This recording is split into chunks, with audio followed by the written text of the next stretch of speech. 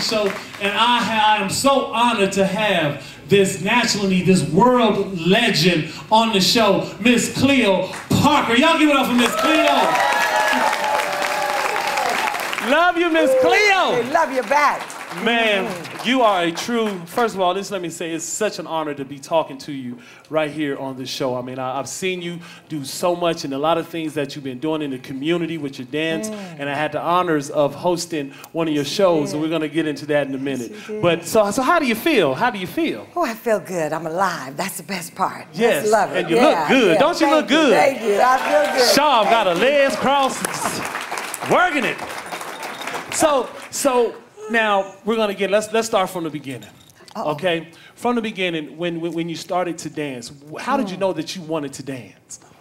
Well, I don't know. I don't know that I knew I wanted to dance. I just never stopped moving. Okay. I just always moved. It was, you know, I was anywhere I was. The minute I could do anything, I was moving. I danced everywhere I went. Anything I was doing, I was moving. You was just moving. Yeah. So others would say to my parents, "Oh, she's going to be a dancer. She's going to be a dancer." I didn't know what that was. I just know I love music. I was born around music. You know, in 5 Points. Yes. I really was born right in the Brassonia, which blows my mind as I go down the street and I go, "That was my apartment up there." That was, you know, so I guess I was destined to dance because I was around music that was so wonderful. Yes. So I think that was my first inspiration. You know, my father was, first of all, my teacher. You know, because he loved it. Every day he'd come on, baby, we got to get out. We got jitterbug or whatever. That you know how old I am now, jitterbug. Jitterbug. Jitterbug. Jitterbug. And your dad still be moving. I remember at your function, your dad came out there and cut a step. That is serious. Yes, he was. Yes, he did. Now, do you remember when you said, you know what, I want to pursue this as a career? I don't know. You know, I started teaching really young. Started teaching about 15. Okay. But I think something tragic happened that then turned my life around. I lived in Denver all the way up till about 10, and then I lived in Dallas. Okay. That time I almost died. And at that time, the doctors said I would never walk. I was bedridden. Right. And I think even at that time I made this like transition. So I'm always in this other space. And everybody's like, y'all okay over there? You know, but I think it's because I've made lots of physical transitions. I had a heart attack. So at that time, right after that, I then figured, well, if I'm going to die, I might as well be dancing. Right. No, really. No, really. I mean, I think it was really young that I made some kind of deep connection with my body and my soul right then. Well, I'm glad that you kept dancing because you did so much. I decided I wanted to dance. Yes. If I could do anything else, that's what I wanted to do. Now, when you was dancing, how was it in the industry? Well, I mean, because I know, you had the Cotton Club, and I'm not saying you was there, but you had that type of thing when we read about segregation and stuff. No, I didn't say you. I didn't say you. I didn't say you. I didn't know you're 21. I'm just saying. But you know, like coming up, you know how like when you read about a lot of stuff in some people's ways, to where like even today you still have racism and stuff like that. Absolutely. How did you ever encounter anything like that, like when you was dancing and going from club to club? Oh yeah. Well, I mean, we always encountered it. I mean, there was you know, there are so many stories. We don't have that much time, but I think, you know, there's different parts of my life where I started dancing, and I wasn't a professional dancer, but I began to realize that wherever I went to dance, nobody looked like me. Right. And that was the main thing. It was like, I'm not supposed to be here, because if you don't see anybody who looks like you when you walk in, you go, maybe I shouldn't be here. Whether it's a man or woman or old people, young people, or right. whatever it is. So I think from then on, I began to say, well, I'm going to create it where some folks at least feel like me or look like me or whatever. So I think that was it. I didn't say I wanted to be a professional dancer, although I would look at American Bandstand. And the only one that looked sort of like me was Annette Funicello. So I changed my name from Cleo, because nobody said, Cleo, are you Cleopatra? So I was so tired of being called Cleopatra until later. Then I go to Egypt and I go, let me check out Cleopatra. Okay. Right. So, but I said, so call me Annette, because I'm going to be like an American Bandstand. So it got better. You changed your name. So you just say, call me Annette. Call me Annette. As they say, club name. That's my club name. That's what I did too. I said, call me L, as in L DeBarge, you know, because that's what I wanted. Call me L, but you Annette. That's right, Annette Funicello. That was the only way to sort of, you know, because there weren't any people of color on American Bandstand at that time. Right. But anyway, so I began to create just opportunities, and then I knew that I wanted to be in New York. So I would say by the time I was 19, when I went to New York, I then said, this is where, I went to Arthur Mitchell's. And when I saw the company, did anybody see Arthur Mitchell's company here? Yeah. Dance Theater Harlem, it was so beautiful. Yeah. But I had some incredible memories about getting into Harlem and walking into that studio and seeing all these young kids on the floor just being mesmerized by this great man. Right. Just that respect, that beauty. Right. And that respect, that self-dignity is what just blew my mind. Yes. And so I said, Denver, I mean, you know, because that's when I started at the Model Cities Cultural Center. Right. At about, right after that at 21, so I never stopped for 40 years. See, and that's one thing that is good. Y'all got to give it up for that, because that's a yeah, but I did it with everyone. Yes. I mean, it wasn't anything that I had planned. I know a lot of people plan their lives out. Right. I just feel mine. I feel it. And if it feels good, I do it. If it doesn't feel good, I may not do it. Right.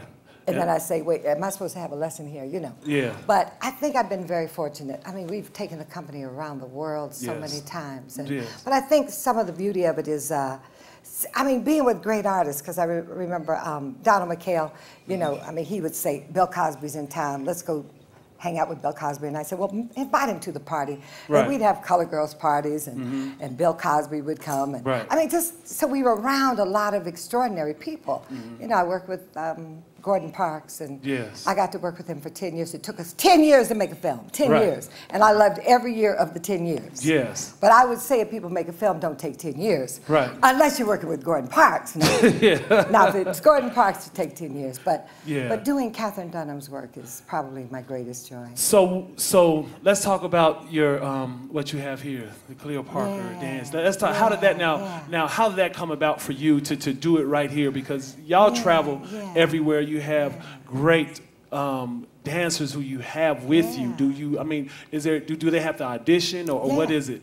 Tell me about that. Well, when I started, I just started with high school kids. I started at that point. I was on staff at CU teaching black dance, and what was really wild is it was the first black dance that CU had ever had. Right. So I have the professor who said, Cleo, I want you to do this program. This is something that CU needs. And I didn't go to CU.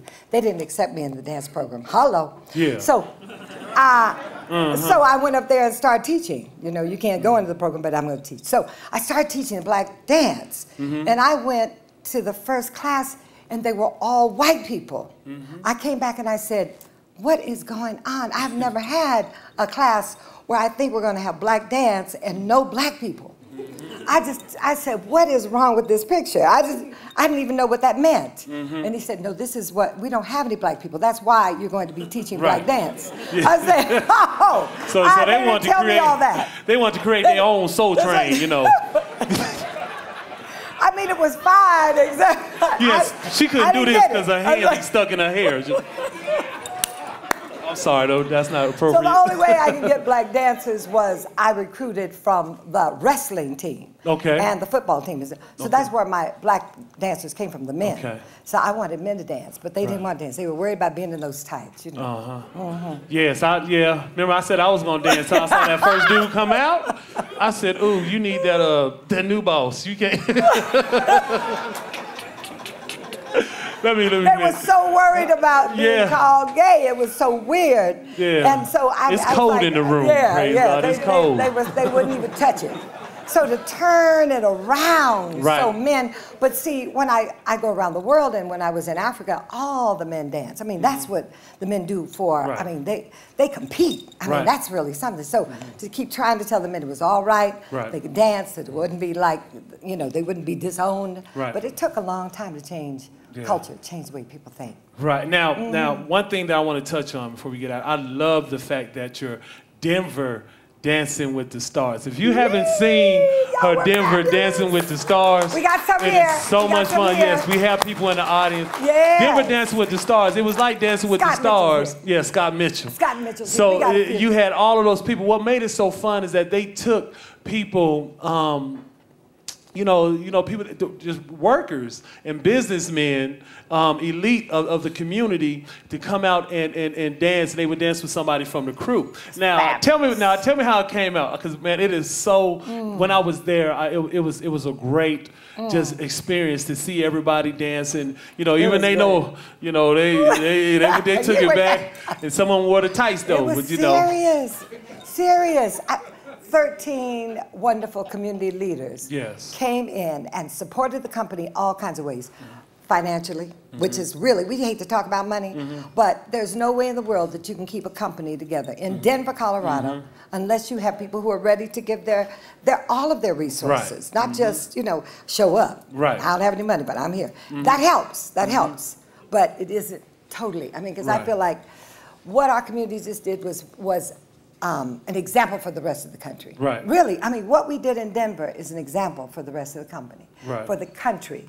And I realized that because I've been doing it all over the world, and I know how hard it is for many. I know how hard it is for Arthur Mitchell. And he's the only one in Harlem, he's the only one in the world who does what he does. Right. And I know how hard it is. I know how hard it was for Alvin Ailey. So to get people who will come out and support you financially, spiritually, and show up and do the hard work, which was the dance. They had to get in those classes. And I mean, they had to work, they had to give up their time and energy. And then almost go like, oh my God, am I going on stage in front of all of these folks? And this is something I don't do? I mean, we do it every day, so we're used to finally getting out there. But I remember doing rain dance and having one of my wonderful supporters come out, and the minute we were getting ready to go on stage to do rain dance, and she had heart problems. I mean, she and I both have heart problems. So she said, Cleo, I can't go out there. I said, sweetheart, it's too late. The lights are going up. You got to go out. It's time. This is not the time to say you're not going out. And I freaked out, and I thought, oh my God, are we going to have one of these 13 stars? And they all went out. And they not only went out and did it, but they wore it out. They tore it up. They wore it out. And people were like, you've been studying dance a long time. That was only like maybe 5 weeks of maybe getting one class a week or something like that. Not a long time, but I think that what we showed is anybody can do anything. When there's a will, there's a way. There's a will, there's a way. There's a will, there's a way. And if you believe in something so strong, which is, they believed in the mission of the company and the organization, because Gwen Brewer and Moses, and of course, Valeria is here, Hassan and Lou Hassan, and people, Ken Johnson, I mean, when they believe in you, and they brought you to me. I remember I said, oh Lord, what are we gonna do? And you made me feel so comfortable that I didn't read the script, and I'm in trouble today. They wrote that script for hours. And when I got with you, I just went, okay, y'all, we are here. And they said, it's not in the script like that at all. No, I gotta tell the story. So they wrote this script. The script, I mean, like good 23 pages of the script. Like, this is the script. We're going to lead. They said, Shedrick, Miss Cleo, Shedrick, Miss Cleo. I'm supposed to be, welcome everybody. Miss Cleo said, hello, sugars, you know. I said, welcome everybody. Hey, y'all, what y'all doing over there? You good? Yes, we are. I'm like, that's not the script. And after that, we were off. I was like, I don't even got my check, Miss Cleo. They ain't going to pay me. But it was so much fun. Now, if we want to see anything about you, what is the website? Oh, yeah, the website, cleoparkerdance.org. And I just think it's so beautiful that we have something like this. You know, I've been with the International Black Dance Conference. We just played LA a couple of weeks ago. And I was with Debbie Allen and many, many others. And Debbie and I are working on a project. It's called Southland. Okay. And it's that I've gotten this grant to do Catherine Dunham's work that has never been done in the world. It's been done in Chile and Paris. And so it has never been done in our country because it was about the hanging, the lynchings in the South. Right. And so therefore it's been banned in our country, but I just received a major grant from the National Endowment to take it around the world. And so for dancers to know that the Catherine Dunham Dance Company was disbanded as soon as they did it is a very risk-taking position for us to take. So we need everybody's love, you see. I mean, we really need that love and support. So y'all make sure. We need it. Y'all give Miss Cleo all the love. Miss Cleo, thank you so much for this. Ladies and gentlemen, y'all got to give it up for the legend herself, Miss Cleo Parker Robinson.